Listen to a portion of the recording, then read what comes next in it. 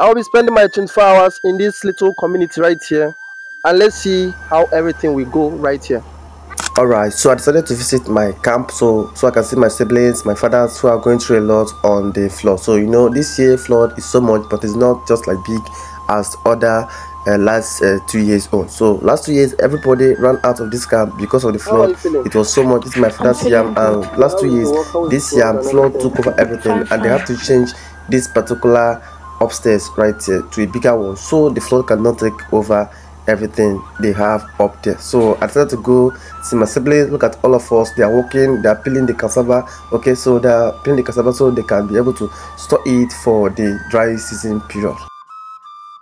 So I decided to go interview this woman that is preparing her potato for market. Okay, so as you can see, this woman have a lot of potatoes right here.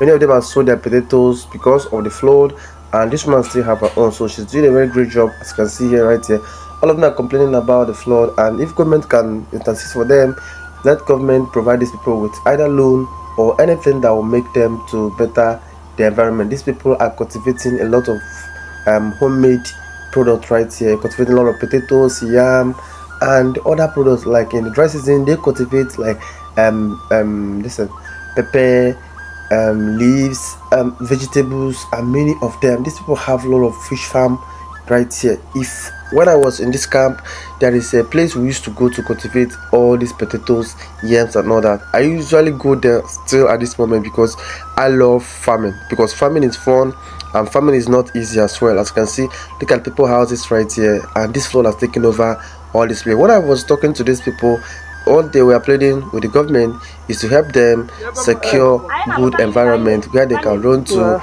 because this state is in Delta State, so but it's close to Obakuba, Anambra State region, that is Obaro region and all that.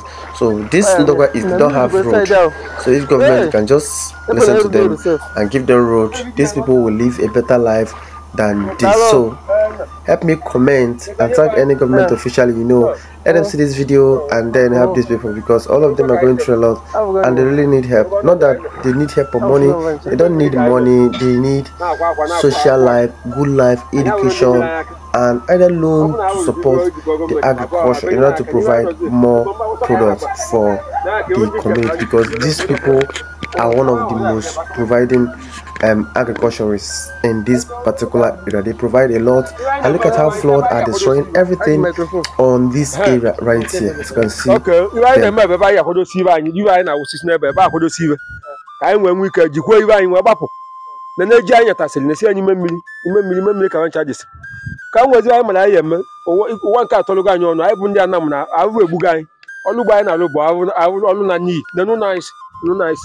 Abu my case who am biko one no okay my case who am government abanyana aka biko oh yeah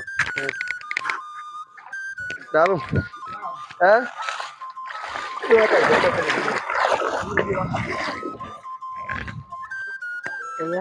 So I'll be having fun. Yeah.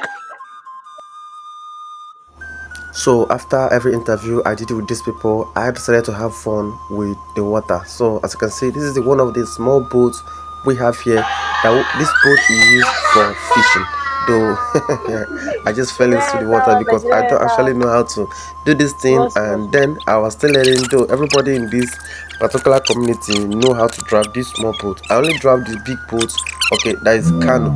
Okay, so I only ride, is it drive or ride? So I only ride this. I have fallen again so I don't actually know how to do these things, and I'm still learning. So I went to fishing after doing all this thing, and guess what, I caught a lot of fish from the water and I use it for pepper soup. So as you can see, I was learning this thing with my sibling, and they are there filming me as I try to learn how to ride this particular small fishing boat. Damn, I fall again, and I was perplexed. I don't actually know what to do because I really want to learn this thing. I was having fun, everyone was fun to me. People over there were laughing that I could not drive this small boat. So I gave it to one of my siblings here. I said, okay, you know how to drive? Oh yeah, take and drive. So this boy really surprised me by making an attempt, and he really ride this small boat very well. Look at him, look at how he's enjoying everything. even though this storm in this river is small and is stopping the ride, and he did a very good job, and kudos to him. His name is Peter, and shout out. So we decided to go over here and then you know, ferment the peeled cassava, right? As you can see, we are trying to put it in a bag so it can ferment after 4 or 5 days. Okay, so this is how to make cassava processing. This is my sister, and all of them are working so hard. I really love this so much, and they mean a lot to me. So shout out to all of them. This is where we're having fun, and if you love us, please comment, share, and subscribe to this channel, as I hope to see you in my next video. Masking banana. Ooh, we are going. See you in my next video. Bye.